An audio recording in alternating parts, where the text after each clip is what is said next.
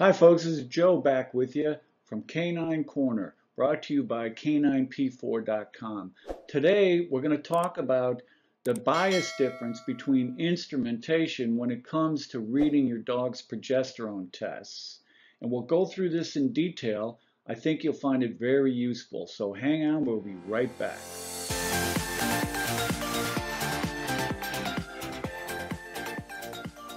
Okay, so the question is, why do my results off the analyzer that I purchased not match with my vet? If there's any question we get, this is the one that we get the most questions on why I'm not matching with my vet. Let's go through that on the next slide. All right, folks, let's go through the bias between Idexx and a mini Vidas. Now, when I say bias, I just mean running the same sample. Keep in mind, these tests are done with the same dog sample, and the same sample, same drawn sample, tested on both instruments.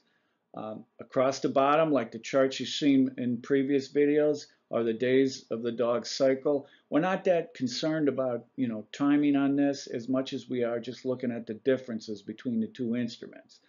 On the left-hand side, it's measured in progesterone values are measured here in nanograms per milliliter.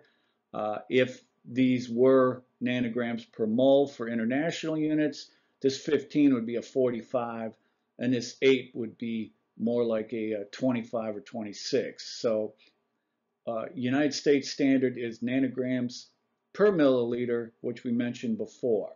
So again, run an exact same sample from the exact same dog at the exact same time. This is what you can expect. The difference, what we call a bias difference between the Idexx instrument on this lower line and the mini Vidas instrument across the top line. Now, the only reason for these differences basically is, there's other reasons for it. There's other things that come into play when it comes to these numbers being different. But the basic explanation for it is they're calibrated differently. They're calibrated to a different standard. So the higher number on a Vidas is totally acceptable, and the lower number on an Idexx is totally acceptable. The only thing is you need to calibrate yourself to know that the two instruments read differently. And we call that an instrument bias. That just means one instrument will read this way and there's a bias on the other one will read a little bit higher. So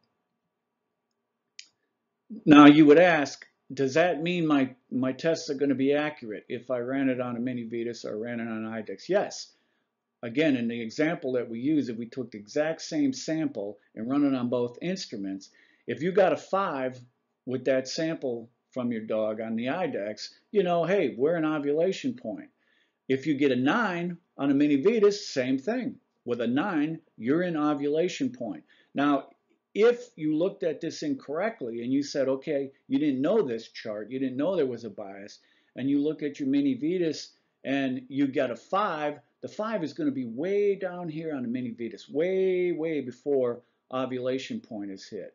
And that's what we see happen sometimes. People are using the Idexx standard on, say they're comparing the values that they're getting on the instrument that they purchase that they have at home that runs like an Idexx, and their vet is running a mini Vidas. So when they come up with a 5 on their home unit, the vet's saying, oh no, you're at a 9. You're much higher than that. What you need to ask is, what instrument are you running? And if it's not the exact same instrument, then there's going to be a bias between the two. As long as you know the bias, it will work for you. Again, this chart would be perfectly fine. If I was running both instruments, I would expect if I got 15 here, I'm going to get a much higher number, 28 here. Both of them indicate, like this example here, both of them, the 5 and the 9, indicate that the ovulation has started or has occurred already. Both of those are valuable numbers. They're correct. They're validated. They are right. Those numbers are correct. You just need to know that the two instruments do not read the same. I know this concept is a little bit difficult to to grasp. Like, why doesn't every instrument read the same? And that's a reasonable question. The answer is, I can't tell you why. I don't know why they don't correlate all of these to the same value, to the same slope and intercept numbers, but they don't. In the human world, it's a different story. Most of those things are calibrated together, so they'll read relatively close, almost the same. But they don't do that in the vet world. So that's the difference you're going to see. You see a 5 and a 9, you're in perfectly good shape. Your vet's got a mini Vidas, and you're reading, they say you're reading a 9, you say you're reading a 5 or so, you're in good shape. I hope this helped you. I hope this helped you understand that there is a bias. And it's not just a mini Vidas. There's other instruments that will be biased too, in different ways. They might be higher, they might be lower. Uh, none of them are incorrect. You just need to know what the timing chart is. And with most of the equipment that we sell, we send a timing chart out with it so that you know that if you're running something, an instrument that's based on a mini Vidas, that the timing's going to be higher. So hope this helps. Be looking for our next video coming up about precision on instrumentation and how that'll affect how you read your numbers and then how you react to those numbers. Hope this helped. You have a great day. Bye-bye.